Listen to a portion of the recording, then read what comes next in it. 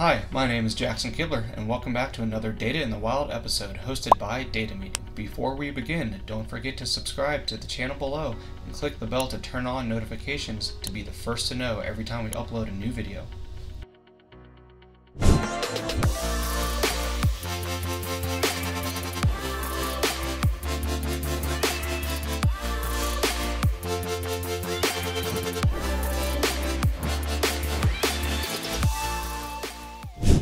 Today, we're going to learn how to make custom color palettes in Tableau.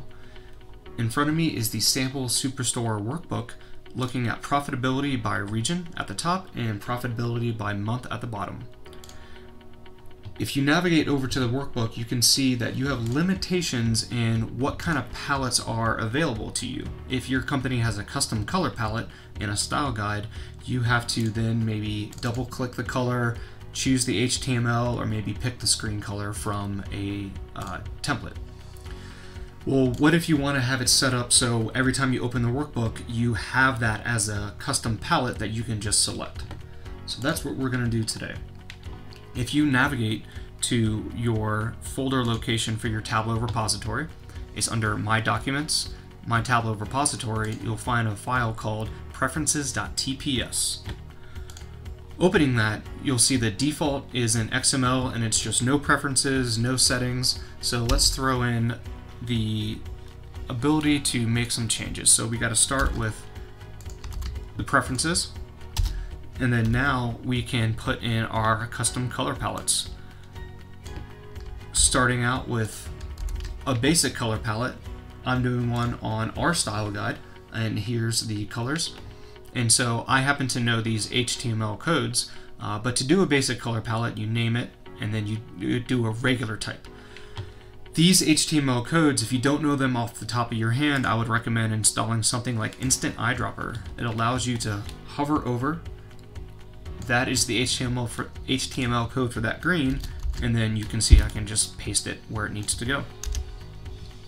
Well, what about something like sales? So sales is on a gradient, and so maybe the higher sales I want the darker color. So I can do something called a sequential type and bring that in.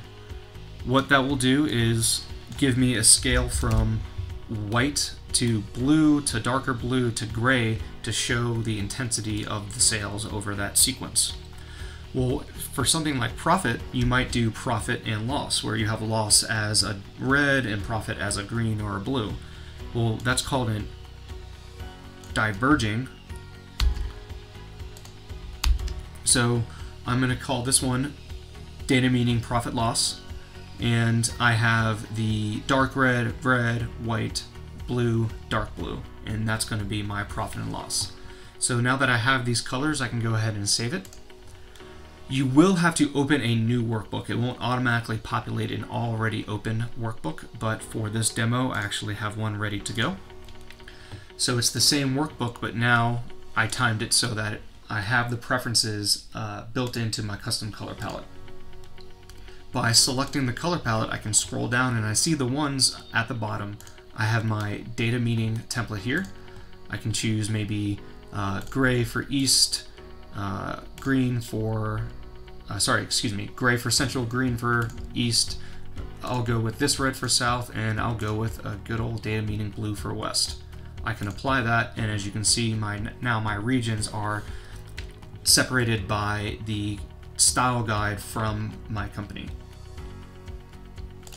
Well, what about for profit and loss? That's on a scale. So let's go over here. I can change the profit by clicking edit and choosing the data meaning profit loss. Obviously a loss I'd rather show red, so I can just reverse that. I set it so the center is 0, and now I have my data meaning profit loss. Let's go ahead and make these bars updated. So select measure values, edit colors. My cost is going to be data meaning red, and my sales are going to be this same blue. Now, as you can see, I have my sales, my cost, and my profit all on the same chart. And this is how you make custom color palettes in Tableau. If you have any questions or suggestions for future videos, please comment below. And don't forget to subscribe to know when future videos are posted. Thanks for watching.